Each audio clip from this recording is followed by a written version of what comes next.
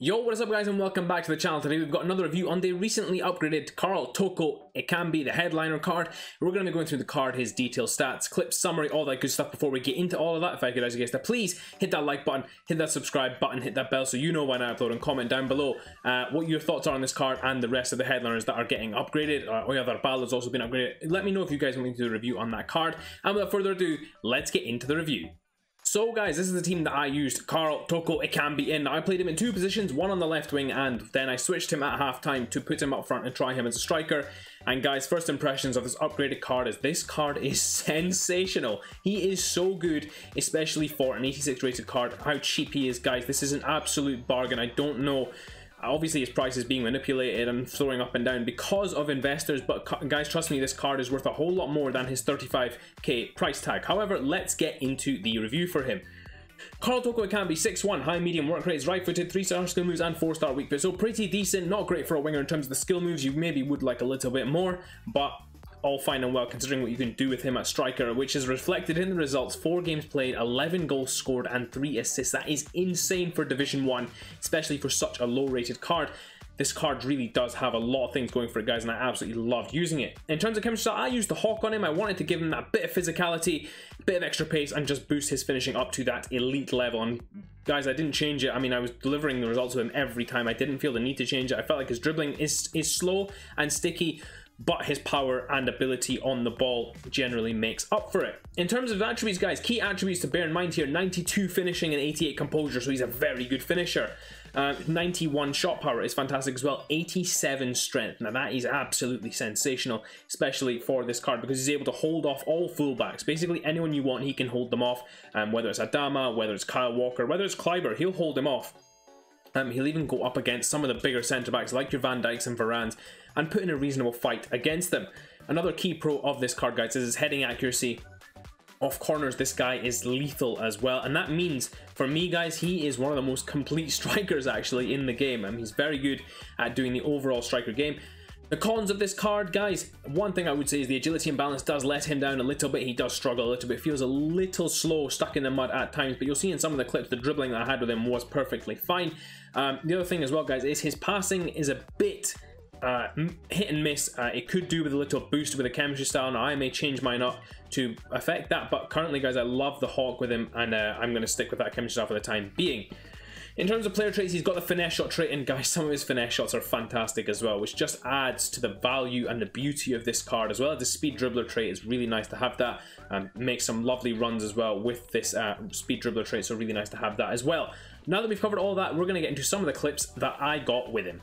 So guys, getting to some of Karl Toko-Ekambi's clips, and what you guys are going to see here to start off with is just some of his misses. Now there weren't that many, guys, but there were a few, and what you guys are going to see is really his power, strength, speed, all of that good stuff that he has, and then putting it all together to be able to take on defenders and create opportunities. I mean, there's that lovely finesse that he has available. Now guys, look at this as well. Aside from being a winger who's that tall, he's also very good at heading the ball, which just means he's more overpowered than before in terms of being able to win headers against bigger defenders as well. He's a big winger already. He can take on the fullbacks, and then he can also take on the centre backs, guys. I mean, look at this. I said the dribbling was a bit stuck in the mud, but there you can see the agility to move away from defenders and keep yourself moving is quite decent. I mean, there again, guys, it shows his dribbling isn't too bad. I just found him obviously a bit slower than your top level strikers, which is who I'm going to compare him to now, because that is the kind of level that he is at. I do think this card is at the same level as mid-icon Thierry Henry.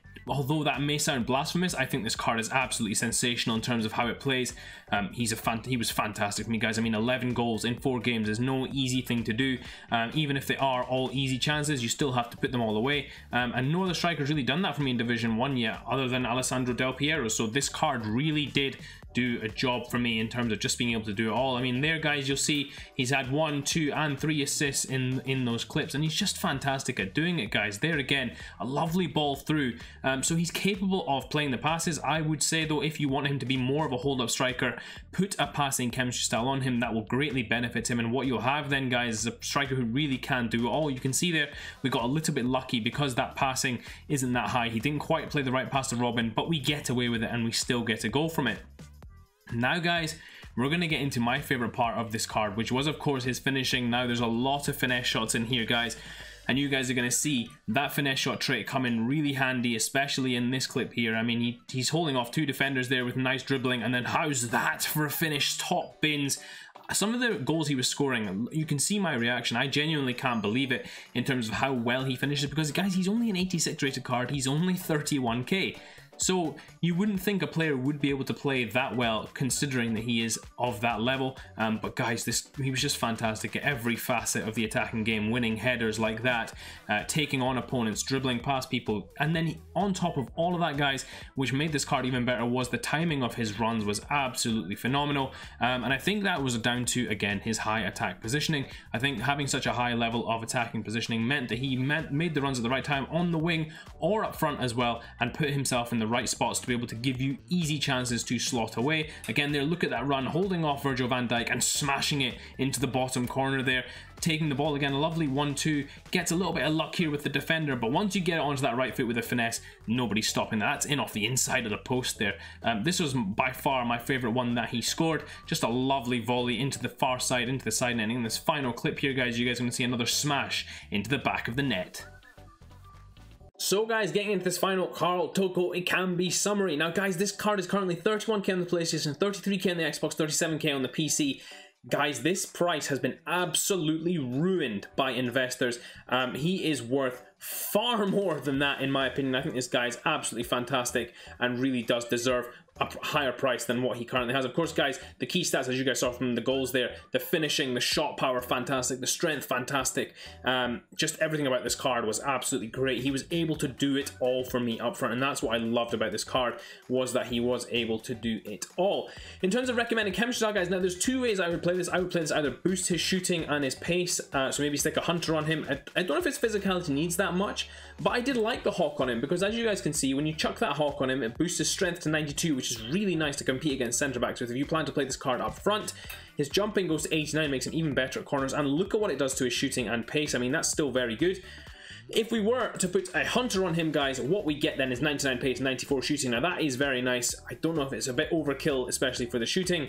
Other thing I would recommend, guys, if you're going to play this more as a winger, I would recommend putting an artist on him, and that will just help fix up the dribbling and the passing elements of this card so that you are able to play a little more cleanly with this card, especially on the wing. I think this card's more suited to striker, although he is perfectly capable on the wing, but if you're going to play him on the wing, then give him a chemistry style that will suit him there.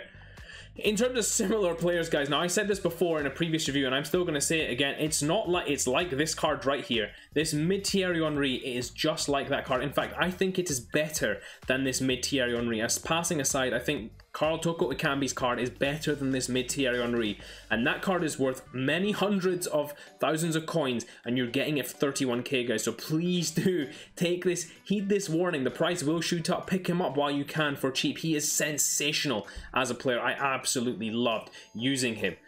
Finally, guys, getting into the link ability. Now, in terms of strong links, you've got plenty there. You've got some nice links to players like Samuel Eto'o, Memphis Depay, Bruno Guimaraes, the recently released SBC. That's a lovely card to link him with as well. Houssem Aouar, Miguel Lopez, if you were to, I don't know how you would even fit that in, but if you wanted to try and fit that in somehow, then he's there. Marcelo Denayer as well, all fantastic cards to have. Lucas Paqueta, of course, as well. So we've got some really lovely linkability with this card. My final recommendation as to whether I would recommend you buy this card or not, guys, yes, buy him, buy him, buy him. If you've got a cheap Ligue 1 squad that you want to run with, please buy him. You will absolutely love this card. You will not regret getting this card. I would say that my preferred position for him, and I'm definitely going to do this, I'm keeping my Toko-Ekambi, is to play him out on the left and bring him into the middle and play him as a striker. I mean, he's so cheap, and for what he can give you at the striker position, I really don't see why I wouldn't take it up on that offer. He does just as well as most strikers for me would do, given the same price and characteristics, and I think he'd be a great impact sub as well. Hope you guys did enjoy this review. If you did, please do smash that like button. And until next time, I'll see you all in a bit.